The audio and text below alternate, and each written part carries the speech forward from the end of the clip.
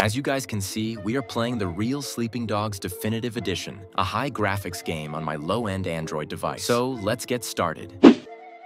So hello gamers, Asta here, and as you guys know, in this video we are going to talk about the WinLator GLIBC latest update version 7.1.3. So later in this video we are going to test WinLator GLIBC latest version on my low-end Android device, and we are going to find, is WinLator GLIBC the best PC emulator for low-end Android device. So without any further delay, let's get started.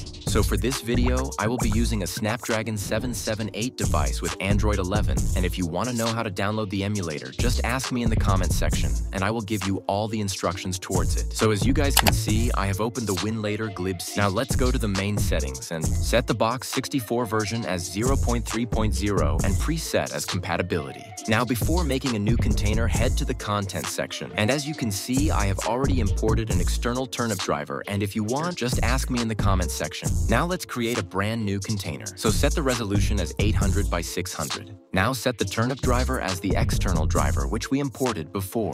After that, set the DXVK version as 2.4 and the audio driver as Pulse Audio, then enable the Show FPS option in order to track the FPS. Now head towards the advanced settings and disable both of the CPU zeros. So the container has successfully created. So let's open the container and let's hope we won't face any problem. Yeah, sadly our container just crashed, but we won't be quitting that easily. Let's open the container again and hope it will work this time. So our container has successfully started.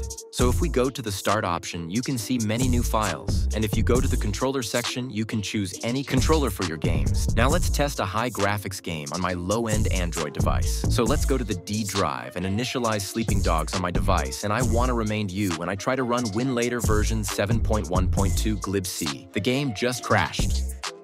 The game just crashed as expected. So now we can conclude, it is very hard to run PC emulator on any low-end Android device. So hope you guys liked the video, and please don't forget to subscribe to the channel because I really want to hit 400 subscribers at the end of the month. So we will be back with another ultimate gaming video. Here I am, Asta, signing out, and goodbye.